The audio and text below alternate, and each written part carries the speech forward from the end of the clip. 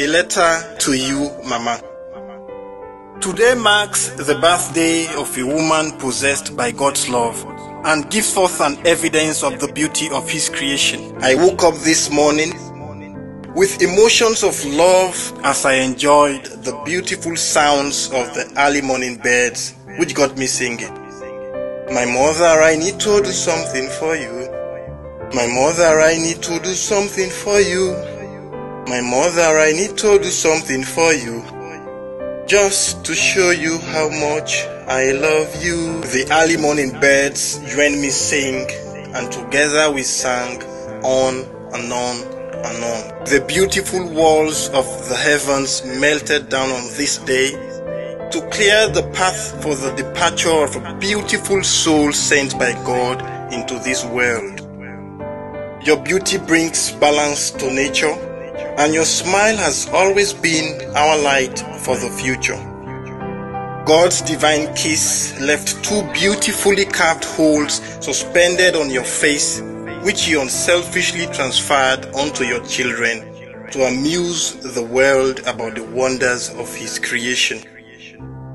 Several years later, the inherent wonders of God were manifested through the blessed womb of a mother, giving rise to three seeds which today are a manifestation of God's divine prosperity and blessing.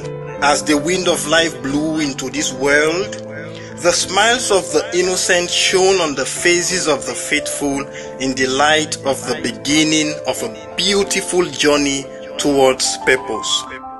At the rise and fall of Papa's strong arms, we questioned the genuineness of your love and your claims to kindness as we went through sadness.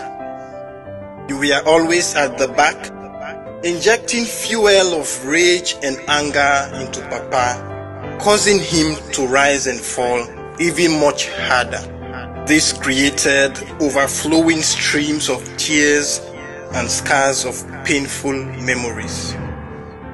As we look back, we appreciate your pressure for Papa to torture and create moisture of sadness on our faces for a beautiful future. As you left the upper part to be tortured by Papa, you remained focused on our feet in seeking assurance that every part is awakened to the reality that behavioral change was the only option.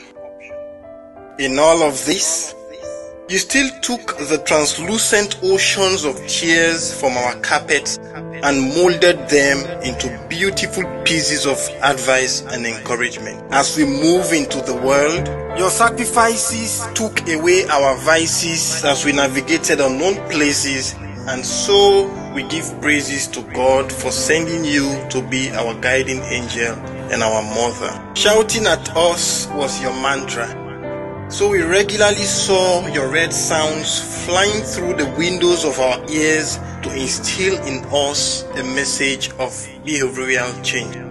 We always called you pressure, but no barometer could measure the nature of your pressure, which was really meant to nurture our future. In your eyes, we keep seeing petals of roses reflecting beautiful pictures of love on our faces, so we have no choice but to also spread that love to the world and its people.